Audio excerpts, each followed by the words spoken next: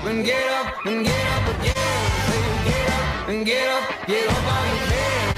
Get up and get up and get up again. Well, it made a huge difference to us. It provided additional funding to get us started, alongside the support that we had already from our community, from all the local business groups, and particularly from Focus Paihia Community Charitable Trust. It provided enough level of funding that others were prepared to get in behind it.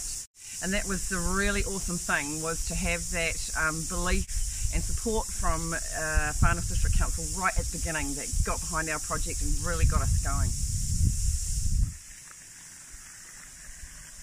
What we had in place was we had a really comprehensive business plan. We had all of our ducks lined up with the Department of Conservation, who are the land managers here.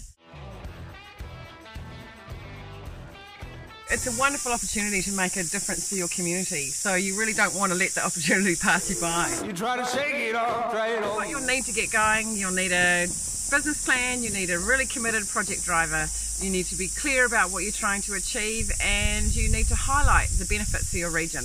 And don't be afraid to contact council for support with your application. You turn your back, you're a broken man.